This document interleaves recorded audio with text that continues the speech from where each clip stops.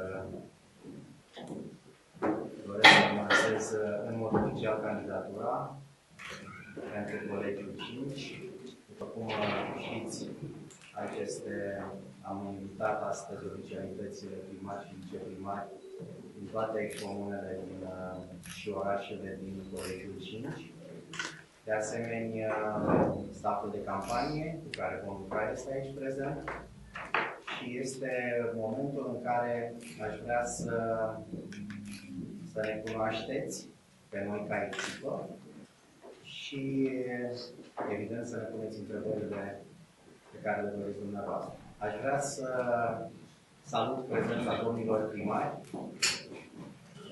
După cum știți, în Colegiul 5, principalul oraș al colegiului este Mărășești, unde salutăm prezența domnului primar și a domnului viceprimar. Fără să intru într-o ordine anume, am să salut de asemenea prezența domnului viceprimar de la Focșani, Laurentiu Trofim, domnul Ionel Lupu, primarul de la Vânători, domnul Maghiaru, primarul de la Garafa, Cristian, primarul de la Mobilița, domnul Nițu, primarul de la Pufești, domnul Vasile Dima, primarul de la Răsfaca și, după cum ați observat și dumneavoastră, și viceprimarii USL.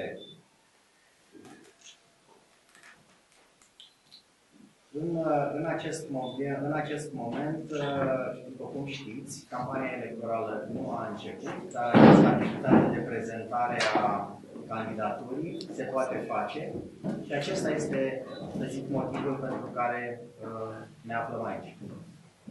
Toți cei care sunt factori decizionali în primările din Colegiul numărul 5 am discutat de principiu vis-a-vis de cum vom putea conlucra.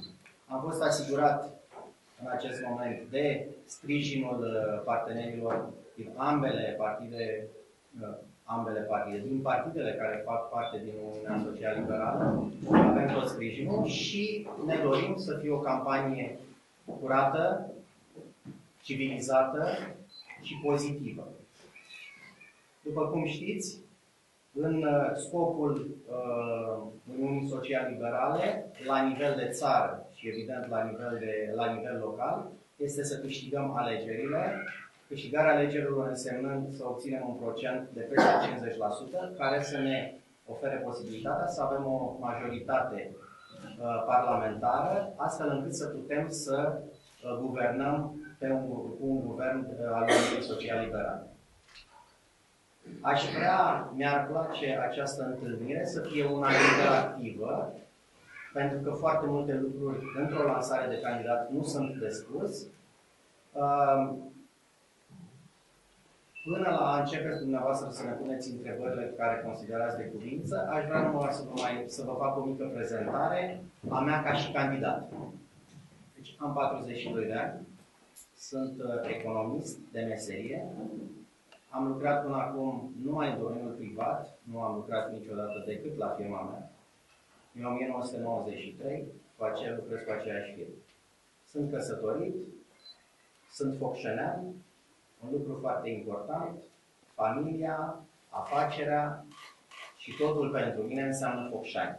Deci, prezența mea în colegiu va fi una corectă, pentru că eu vin întotdeauna acasă.